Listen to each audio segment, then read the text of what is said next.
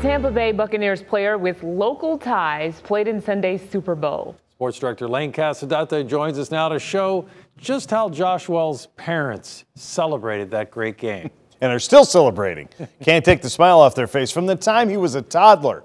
Jeff and Joy Wells have watched their son Josh play at every level of the game. This year, they finally got to see him play in the very last football game of the season and come home a champion. If he's being honest, Jeff Wells didn't get a lot done at work on Tuesday. 50%. I would say that. That's more than I didn't get much lunch. I didn't eat much lunch. Just during lunchtime, I took care of a lot of issues. He was reliving his trip to Florida with his wife Joy to watch son Josh and the Buccaneers win Super Bowl 55. They have watched Josh play the game his entire life, but this time it was very different for parents and player alike.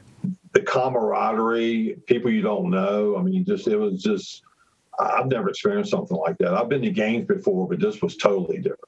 There was a lot of walking. Yeah, I think we walked 3.5 miles. I stepped on one day, 8,500 the next. Kind of just how much it really means to the city and the fans.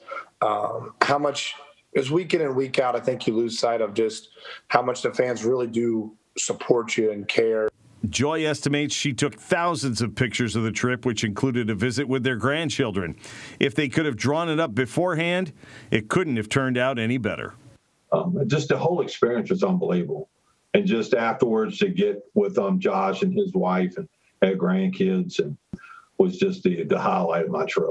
The sacrifice they put in to be able to enjoy it with me on the field. And my daughter was a little sleepy and a little frustrated, but she'll appreciate it one day. Josh is actually a free agent now after signing just a one-year contract with Tampa. He will take some well-deserved time off before working on next season and getting fitted for a ring.